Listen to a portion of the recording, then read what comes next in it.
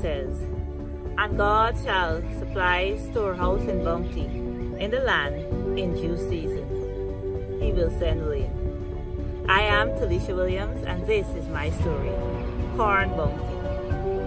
A few months back, our church's women's ministry department had a lunch, and I was tasked with providing at first 30 pieces of corn for the vegetarian lunch, then 60 pieces of corn to cover both the vegetarian and the fish meals. That was reasonably thought to be a simple exercise. However, for the weekend of the lunch, corn was in scarce supply. Corn normally sells for like $500 per bag with about 4 or 5 pieces, which when counted 2 would give me about 8 pieces. So I catered for about $4,000 worth in corn, or about $5,000 the most.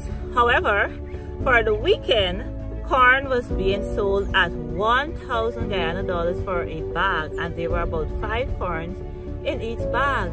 So that would have taken my budget to double what I would have catered for. And I searched high and low and was told, corn is in scarce supply. And, I was wondering what would happen. Should I change the meal?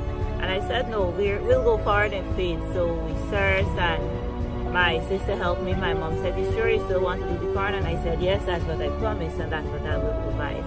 And God will provide it.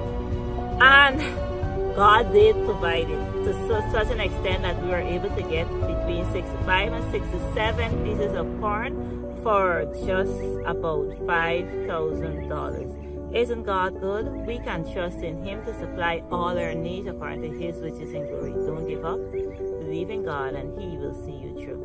Thank you. Have a good day.